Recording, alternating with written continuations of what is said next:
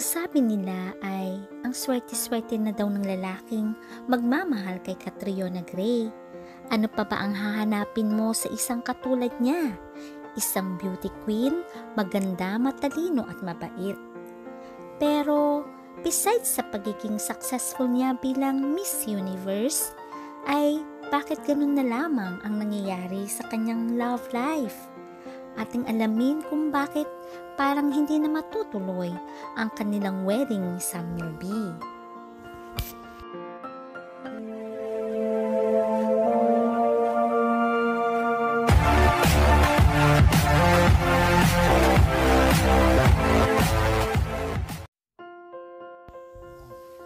Sino nga ba si Catriona Gray sa totoong buhay? Si Catriona Gray or Catriona Elisa Magnayon Gray ay pinanganak sa Australia. Born by Filipina mother and Australian father.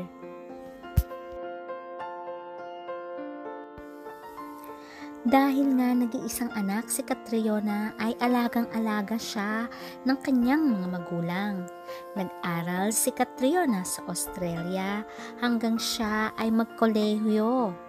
Until mag-decide na nga si Catriona na mag-move sa Manila dahil kinukuha siya as a commercial model.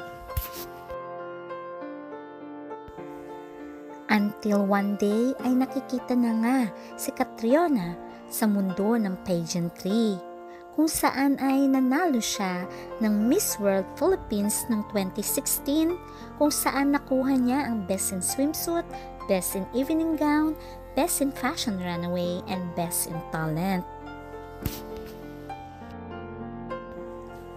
Dahil sa taglay ng ganda ni Catriona Gray ay hindi rin matatawaran ang taglay niyang talino. Nang tinanong siya, "Why should you be Miss World Philippines 2016?" And she answered, "To be a Miss World is to pass a torch that burns with passion and purpose. If I am to become Miss World Philippines, I will dedicate my voice and essence to carry that torch and to set charitable causes alight, such as my personal advocacy, the Paraiso Bright Beginning projects. And I would focus on passing on this torch to empower others, because I believe together there's no darkness in the world that our light cannot overcome." Dahil nga sa taglay na talino at ganda ni Catriona, siya ang nanalo bilang Miss World Philippines, kung saan ay nakipag-compete siya ng Miss World 2016 sa MGM National Harbor in Maryland, United States, kung saan ay nanalo siya bilang top 5 sa kompetisyon. Dahil nga sa taglay na kagandahan at katalinuhan ni Catriona Gray ay maraming namangha sa kanyang mga netizens at ganun din mga kalalakihan. Pero inamin nga ni Catriona na she is in a relationship with Filipino-German actor and a model na si Clint. Nagsimula ang relasyon ni Catriona at ni Clint on June 12, 2012. Pero sa kasamang palad ay sila ay naghiwalay ng 23 ng February 2019. Maraming ugong-ugong na balita noon na hiwalay sila nung nanalo na si Catriona bilang Miss Universe 2018. Pero inamin lang ni Catriona na wala na sila noong February 2019. Muling sumali sa Catriona bilang Binibining Pilipinas 2018, kung saan ay nasungkit niya ang Binibining Pilipinas 2018 Universe. At ang kanyang winning answer sa Binibining Pilipinas Universe 2018 ay sa tanong na, "What will be your message to the young women of Marawi?"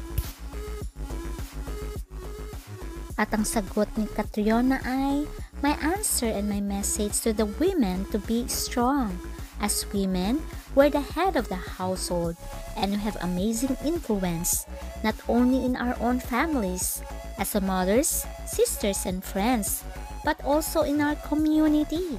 If we could get the women to stay strong and be the image of strength for the children and the people around them, then once the rebuilding is complete and underway, the morale of the community will stay strong and high. Kaya naman deserve ni Catriona lahat ng awards na kanyang napanalunan during the Binibining Pilipinas 2018. At nanalo rin siyang Best in National Costume, Best in Evening Gown, Best in Swimsuit, Miss Young Denim Queen Awards as an endorsement at Miss Ever Bolena Cosmetic Award. At naging representative na nga si Catriona Gray sa 2018 Miss Universe competition on 17 December 2018 in Thailand, kung saan siya na nga ang nanalo bilang Miss Universe 2018. At ang kanyang winning answer ay... And her winning answer during the Miss Universe 2018 ay, "What is the most important lesson you've learned in your life? And how will you apply it to your time as Miss Universe?" And Catriona answered, "I work a lot in the slums of Tondo, Manila, and the life there is very poor, and it's very sad. And I've always taught myself to look for the beauty in it, to look in the beauty in the faces of the children and to be grateful. And I would bring this aspect as Miss Universe to see situations with a silver lining and assess where I could give something, where I could provide something as a spokesperson. And this is, I think, I could also teach people to be grateful. We could have an amazing world where negativity could not grow and foster, and children will have a smile on their faces." Pero sa kabila ng pagiging successful niya as a beauty queen, ay nagkaroon naman ng problema ang kanyang love life. During her reign as Miss Universe ay maraming ugong-ugong na balita na nagkakalabuan na nga sila ng kanyang boyfriend na si Clint. Pero dininay ito ni Catriona at ganun din si Clint. Until Catriona confirmed na they broke up on 23rd of February 2019. At dito naman pumasok ang pangalang Sam Milby after ng kanyang separation kay Clint. Dahil nga sa pagiging close ni Catriona at Sam Milby, ay nagpaparinig si Clint sa kanilang social media accounts, kung saan ay sinasabi nga niyang si Sam ang dahilan kung bakit sila naghiwalay ni Catriona. At meron pang pinost si Clint sa kanyang IG account tungkol kay Sam na sinabi nga niyang, "You want to be my client?" Kaya tuloy ang mga netizens ay naku-curious kung bakit yun ang sinabi ni Clint. Dahil before daw ay may ugong-ugong na balita pa tungkol kay Sam na isa raw siyang member ng gay community, pero walang pagkumpirma sa binata.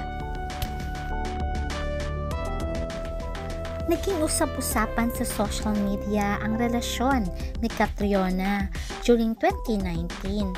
However, kinumpirma lang ito ni Sam noong May 2020 nung inamin niya na sila na nga ni Catriona on his 36th birthday.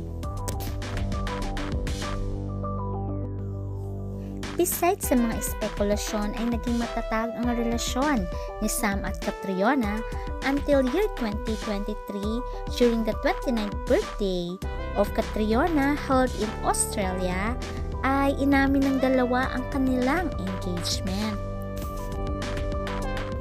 Makikita naman sa post nila dito na nakalagay sa kanilang kape ay Mr. Milby at hawak naman ni Catriona ang future Mrs. Milby.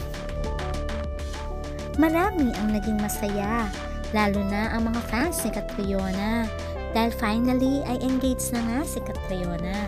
Kaya lang nakakalungkot isipin dahil may mga balita ngayon na kesyo wala na nga si Sam at Catriona. At kinumpirma nga ng kanilang management team na cornerstone na may pinagdaranan ang engaged couple. Kaya naman nung pumutok ang hiwalayan noong February, lalo-lalo na ang hindi pagkatuloy din ng kasal ni Dominic at Bea, ay doon na umugong ang balitang ganun din ang nangyari kay Catriona at Sam. Until now ay wala pa rin pag-amin sa side ni Catriona at ganun din si Sam tungkol sa issue kung talagang wala na nga silang dalawa. Pero ayon nga kay Ogie Diaz na isang kolumnista at vlogger, sinabi niya ngang parang Jericho Rosales at Kim Jones na kahit wala na ay magkaibigan pa rin. Ayon pa nga kay Ogie, ayon daw sa kanyang source ay hiwalay na ang dalawa nung magdiriwang ng birthday si Catriona noong January 6. Kaya naman maraming mga fans at mga netizens ang nakapansin na hindi na nga nasusuot ni Catriona ang engagement ring na binigay ni Sam. At nang kinulit si Ogie Diaz tungkol sa totoong reason ng hiwalayang Catriona at Sam, at ang sagot ni Ogie ay, sabi ng aking source ay, ang rason daw ay narealize daw ni Sam na hindi pala siya handa pang magpakasal. Kaya naman, sagot pa ni Ogie ay may nakapagkwento sa kanila na close sa family ni Catriona na matagal na ngang wala si Sam at Catriona Gray, ilang months na daw. At ang reason daw ng kanilang paghihiwalay ay may nag-fall out of love. Hindi daw alam kung sino sa dalawa. Kung may katotohanan nga ang balitang si Sam ang umurong sa engagement nila ni Catriona Gray, marami tuloy mga fans at mga netizens ang naku-curious na baka totoo nga na sinabi ni Clint noon na miyembro nga ng gay community si Sam Milby. Kaya nga sinabi niyang, "Will you be my client? Ano sa tingin niyo?" Kaya naman maraming nalungkot sa nangyari sa relasyon ni Sam at Catriona Gray. Although sinabi ng kanilang management na inaayos ng dalawa ang kanilang relasyon. At i-wish na nga lang natin na sana maayos pa dahil sayang din naman kung mahal nila ang isa't isa ay sana mauwi pa rin sa kasalan. Kaya tuloy sinasabi ng ibang mga netizens na napakaganda ni Catriona, napakatalino, beauty queen. Pero mukhang hindi siya nagiging swerte sa pag-ibig. But malay nyo, pagdating ng panahon ay matagpuan din ni Catriona ang lalaking magmamahal sa kanya ng wagas. Ang importante ay nandyan ang kanyang mga magulang na nagmamahal sa kanya ng lubusan at ang mga fans na sumusuporta sa kanya.